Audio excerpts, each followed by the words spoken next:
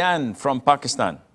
So Sheikh, in our country, Pakistan, many people recite Arabic just like Urdu because it has the same characters as Arabic.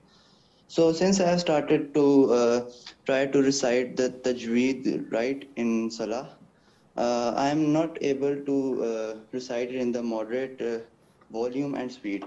Either I recite it a bit loud or I recite it real slow. So what should I do in this case? Akhi, they say practice makes perfect. Tajweed is not mandatory in your recitation of the Quran or in your salat.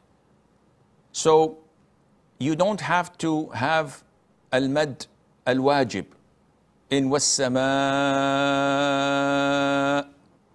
You don't have to have qalqalah wa-tariqa. If you say was-samaa'i wa-tariq, that does the job. And your recitation is valid, your prayer is valid.